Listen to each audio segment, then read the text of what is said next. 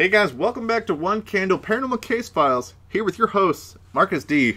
and Vic Whateley. And put your snowshoes on, guys, because we're tracking down one of the most bizarre mysteries of the 20th century, the Dyatlov Pass Incident. So guys, we are bringing a great episode to you guys today. We are talking about the Dyatlov Pass Incident, which 9 hikers in Siberia died mysteriously. And we're even more excited to do this because this was a fan request. And we are going to pop that up from Tavon Fenwick. I hope we said that right. Let us know. And we love getting suggestions from you guys, so this is why we are going to do this. And now, Vic is going to hit you guys with the history of this incident. The story of the Dyatlov Pass is the account of 9 experienced hikers attempting to reach the northern Ural Mountains, and the unfortunate fate that became of them. On January 1959, the group of 8 men and 2 women, led by Igor Dyatlov, of whom the Dyatlov Pass would later be named after, set out on this adventurous but ill-fated expedition. On January 28th, one of the members of the team fell ill. This man was Yuri Yudin, and he had to turn back. This was the only member of the expedition to be spared the grisly fate that befell the rest of the team. On February 1st, the group found themselves nearing the slopes of a mountain known by the nearby Mansi tribe as the Mountain of Death. At this point, the group was in good spirits and seemed eager for their journey. The group set up camp, ate a meal, and that night the temperatures dropped down to -17 Celsius, around 1 degree Fahrenheit. For reasons as of yet unknown, later in the night, the team decided to cut their way out of their own tent and beat a retreat into the hostile wilderness. The members of the expedition then fell back to the nearby forest and attempted to start a fire, even though they were still very near their campsite. And there is even evidence that they attempted to climb some of the nearby great pines, but with little success. Sometime later, 3 members of the expedition attempt to make it back to the campsite, but were all found dead within 630 meters of the pine trees. Around the same time, back in the tree line, 2 of the members of the expedition died from cold. Whether this was the catalyst for the previous group leaving, or was a result of waiting for them, is unknown. At this point, the remaining 4 members of the expedition strip down the dead and flee an additional 700 meters away from the campsite. In the process, they all either died of internal damage or exposure. The bodies were found about 3 months later, well preserved by the icy and harsh conditions. An investigation began into what had occurred there, but due to many of the enigmatic anomalies, the investigative group could only conclude that the group was killed by an unknown and compelling force. So guys, this was a bizarre and strange event that happened here in Siberia. So there's no shortage of explanations that people have tried to explain on what happened to these people up there. And we're just going to go through the list and try to talk about what we think could and couldn't have happened. The first one being the Mansi tribe, the native people to the region where the people were found. The nearby Mansi tribe was one of the first suspects that people started pointing to, but the more they looked into it, the more they really didn't think that they had anything to do with it. Primarily, there are no footprints left behind of another attacker, and they may have been somewhat territorial, but they didn't really have much of a motive for this. Beyond that, how did they cause that level of internal damage? Yeah, there was no evidence when they found the bodies of any sort of hand-to-hand or human interaction sort of combat that happened between there. And then when that sort of happens, there's evidence of it. There's skin under fingernails. There's other sorts of evidence around, and they're not finding that when they find the bodies. But interestingly enough, the Mansi do say that some years before this, they had a group of people go missing in this exact same area. And there's even some rumors that perhaps they were attacked by vengeful ghosts of the Mansi tribe. Another possibility that a lot of people bring up is the possibility of a Yeti or Sasquatch attack. Something along those lines, or maybe the native Almas. And this is really cool because this is a one candle first for us. We get to talk about a Sasquatch or a Yeti, Vic. This is awesome. We've never got to talk about this in a video. Yeah, I don't know why we've avoided it up to this point, but we really need to do a full video on it. But one of the neat things that ties it to this is, well, there's some signs that they're trying to sleep out in the open, about why would you sleep on the side of a mountain when there's a nearby treed area that you could have taken shelter from the storm in. If you think something's following you. Exactly, and that's my thoughts on it as well. And even supposedly there's a piece of paper left behind when they found the bodies that said, "And now we know that snowmen exist." But similar to the Manzi theory, guys, there's no tracks around making any sort of connection that there was something that large walking around the area.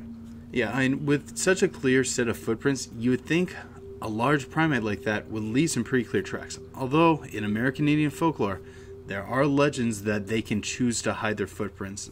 But, well, most of the evidence we get from these large creatures, Sasquatch, Yeti, are big, notable footprints. And the lack of that, that's a big problem for me. Now, is it big because a Yeti is big, or just that's a big hole in the theory? Oh my God, Marcus. It's big because it's a big hole in the theory. It's funny because it was a pun. Moving on. Another theory that people like to bring up is that, well, it could have been an avalanche. And it's the least exciting theory, in my opinion. It really is, and there's not a lot to back it up. Well, a lot of the reconstruction on what happened comes from the fact that there were still footprints around. Well, if there's an avalanche, it's going to bury those footprints. They're just not going to be there. And although we did find some of the bodies buried, and people say, well, then at least they were taken out by an avalanche. Well, we got another problem. They're missing tongues, they're missing eyes. These are signs of scavenging. And well, if they're already buried under ice from when they initially die, those scavengers wouldn't have been able to get to them. More likely, they died, they were picked up by scavengers, and since they were in a ravine, the snow just gathered over them with time. And these guys were experienced hikers. Why would they camp somewhere that they think would have been possibly that they would have ended up in an avalanche? That doesn't even make any sense. But, as we said before, there's some weirdness about where they chose to camp. Alright guys, this next theory gets a little sciencey. Is that the hikers up there were driven into a panic by infrasound from a common vortex street. So this theory holds that the pass that these hikers went through was essentially this perfect storm for a Kármán vortex street to form, which is pretty much the unsteady separation of flow of a fluid around blunt bodies. Now, what does that mean? Well, it's if you've ever seen a suspended power line dangling and you kind of hear this kind of singing sound, that. So essentially the hikers are hearing now, they're going to hear a sound. But now this is an infrasound, so they're hearing a sound that's not audible to them. At a certain frequency, this sound can actually cause panic and confusion in people, and they don't even know it. Yeah, and this actually makes some sense, because the group seems to become most organized when they fall back into the pine trees. Well, those dense pine trees with all the dense pine needles likely create a sound buffer to this effect. And this would be a great theory, but it doesn't explain the internal damage that some of the hikers had. So okay guys, the next theory that we're going to talk about, kind of getting a little bit more into kind of what I think sort of happened, is that the hikers stumbled into a Russian military exercise. This theory holds that when the guys were up there in the past and they had camped up there, that the Russian military was conducting an exercise. And one of the things that happened is they were dropping these essentially called parachute mines that essentially explode in air, sending this massive concussion wave down. Now, I actually kind of like this because it does explain some of the interesting things about this case, most specifically how the internal damage occurred in some of the hikers.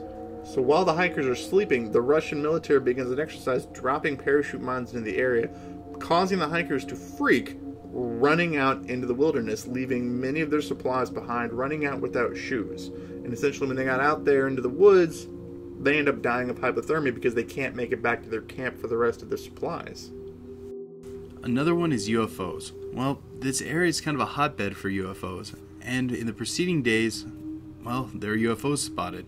There were even some spotted that night, and there were ones sighted afterwards.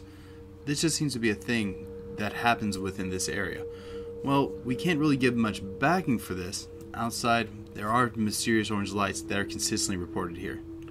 However, we can tie it back a little bit to the possibility of it being UFOs, because there's a few things I want to talk about.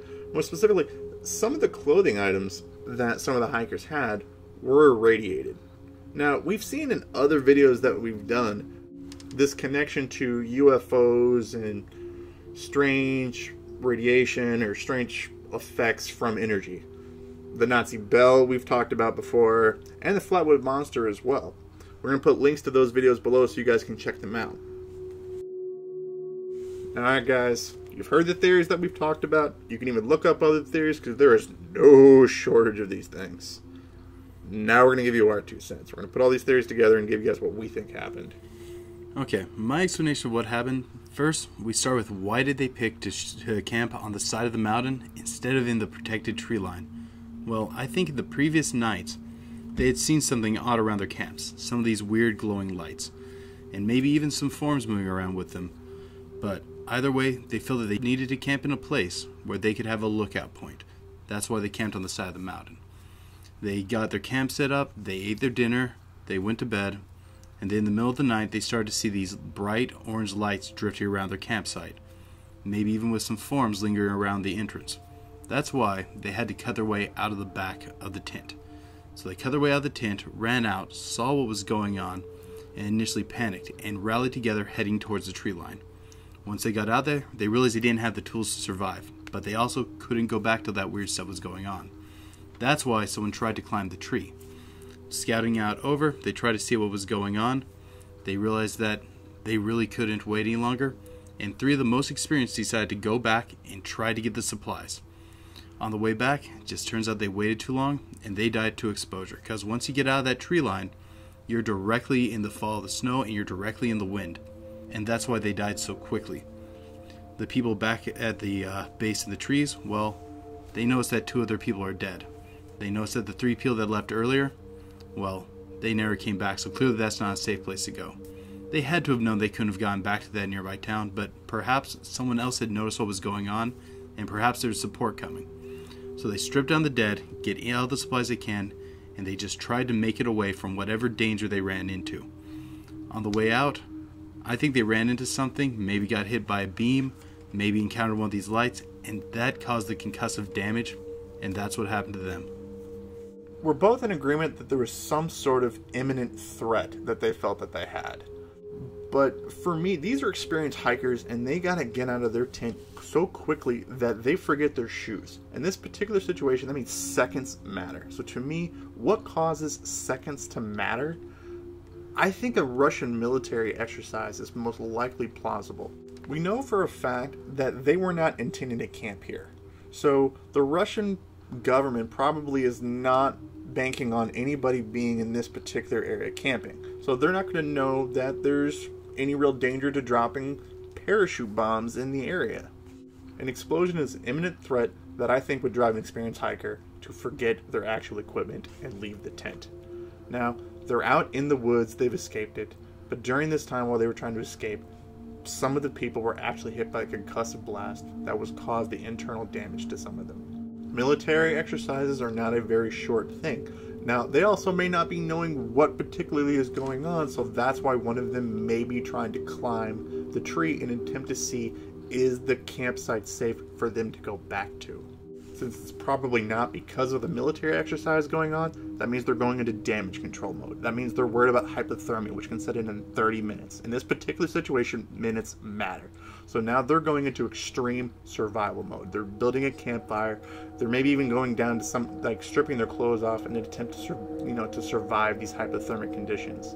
And just over the course of time, they die off one by one. And the Russian government is not a model of transparency. They're probably not going to want the world to know that they accidentally killed some of their own people in a military exercise.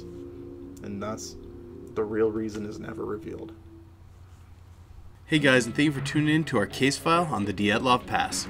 This was a really intense case, guys, and we had to explore so many different theories. But since we got to explore so many different theories, we got to talk about so many really cool topics. And if you want a part 2 to this, there's still more that we could even go into. Absolutely. And so this was a fan suggestion. Guys, leave comments below. We love suggestions, and if we like it, we're going to do this video. And if you like this video, don't forget to like, share, and subscribe. But also don't forget, keep believing. Because we'll keep listening.